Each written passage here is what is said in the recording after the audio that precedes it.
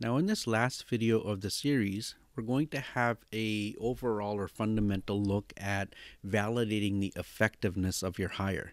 And what that means is if you hired people, you can say, it's very easy to say, okay, I've done my job. But remember, you've committed a lot of energy, a lot of resources and money to recruiting and selecting the right candidate that your money can buy. Why would you just let it go at that? Wouldn't you want to follow up through performance management or performance measures, maybe 3 months, 6 months, a year down the line to see how effective that candidate was, and then connect that to maybe the source of the applicant? So in our data, I'm going to choose some specific jobs called resident, and I created a column called source. Now, if you go down, the sources of my residents for cardiology are here. We're going to use that in a minute. But let's look at performance measures. Out of this data, what do we have that can tell us how well the person did? Okay, let's scroll over to the right. We can use measures like absent days, right? So obviously that's a performance measure. How often are you absent? Sick days, I'm not sure we want to use, but current performance rating for sure. So our current performance rating is on a scale of 1 to 5. 5 is high, 1 is low, and it's completely suited and relevant to the job. That's what our performance system does. We won't look at previous rating, but look at this. We have malpractice incidents, that will be for medical staff, a number of incidents, and also patient complaint rating or PCR. If a medical person had excessive number of patient complaints, the code would be 3. Low complaints would be 0, 1, or 2. So let's have a look. Let's start a fresh pivot. And here's how I want to look at it. Okay, so let's see. First of all, I want to know the source. So I'm going to take source and put it in rows. And these are all the sources where we could have got all the applicants ever hired in our organization. But we only want to look at a specific job. So I'm going to take job title, put it in filters up here, and let's take a look. Let's select only residents. There we go. Let's do resident of cardiology.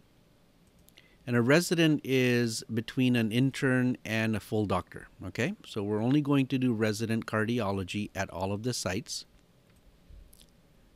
So these are the agencies or the universities where we could have hired our residents from.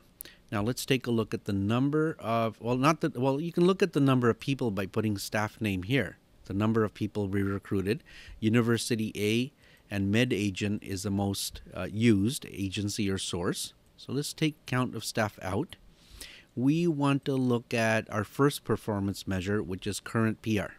That's performance rating. Okay, let's put that in there. So that adds up all the performance ratings for everybody who was ever hired from one of these sources. You can't add up ratings, of course. So you're going to right click on the number, value field settings, and average. And again, if you're not sure about any of this, please refer to the pivot tutorial videos. So on average, these are my performance ratings. Now let me just fix up the numbers here. Okay, we can go 2 decimals. Okay, let's see. The strongest performers are from MedAgent and University AB. Okay, so I mean, just on the surface, on the weakest side, if you're ever going to hire a resident cardiology, go to MedAgent. But remember, there's costs associated with that, right? They cost money. The weakest ones, I think, we're getting from IntMed and University C. So maybe in the future, only go to those sources if absolutely needed. Now, that would be performance rating. Let's look at another one. Let's look at absent days, okay? Who tends to be more absent? Not that I could connect absenteeism rate to source. The quality of the candidate, maybe I can, but maybe not. It could be cultural attitude towards work, for example, the culture of work.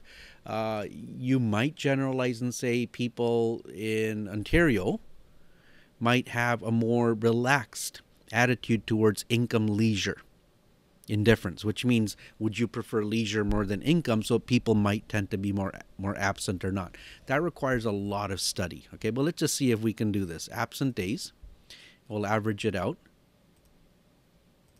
And sometimes we can do this just to validate. Okay, so on average, people from med agent have the highest number of absent rate days per year.